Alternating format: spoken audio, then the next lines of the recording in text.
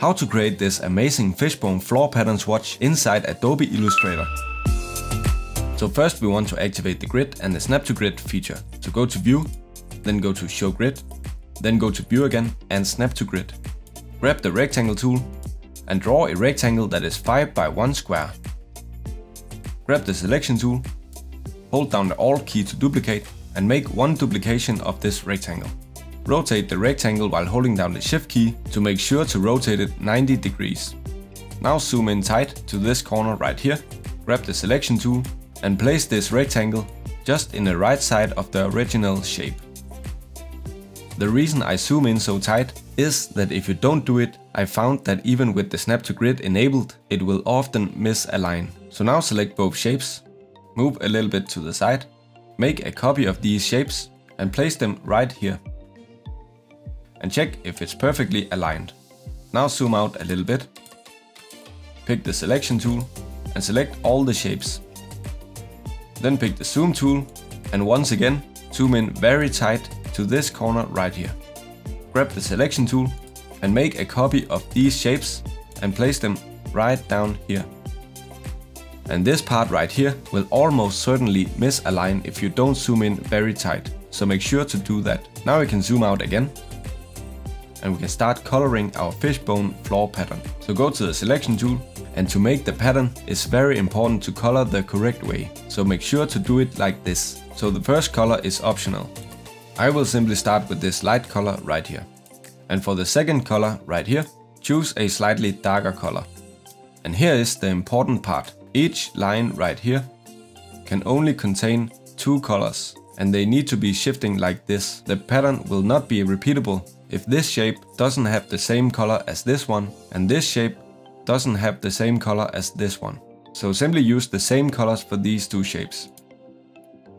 Now for the second line we can use 2 different colors, but the pattern needs to be the same. So select this shape and I will choose a different dark color for this one and a different light color for this one.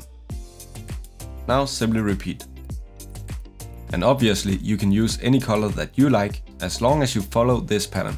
Now grab all the shapes, hold down the Shift key while rotating and rotate until the shapes looks like an M. Then we need to disable the grid and the snap to grid feature. So go to view, go to hide grid, then go to view again and uncheck snap to grid. Now zoom in tight to this corner right here and make sure all shapes is still selected. Pick the selection tool and make a copy of all these shapes and place them right down here and make sure it snaps. Then move down a little bit, and to repeat this step simply click Ctrl D. I'll do it twice. Now zoom in tight to see if there's any misalignment. And this looks great. Then zoom out, select the rectangle tool and start drawing a rectangle from one of these intersections right here.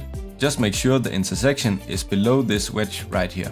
So we can start from this intersection right here and drag it all the way to the other side, to this intersection right here. Then move down to this intersection right here. Then release the mouse button. The way you can tell if you did it correctly is that the part of these shapes the square has cut off should be sticking out of the other side. So as you can see, this triangle right here fits down on this shape right here. And this triangle right here fits on this shape right here. This means that we have done it correctly. Now pick the selection tool, select all the shapes, go to the stroke and disable the stroke. Then go to the Pathfinder menu right here. If it isn't open, you can go to Window and find the Pathfinder panel right here. So go to the Pathfinder panel and go to this button right here that says Crop. And here we have our tile. So to create a pattern swatch, simply grab the tile, not copy it, move it and move it over to the swatch panel. Now we can zoom out, delete the tile, create a shape and give the shape the pattern swatch.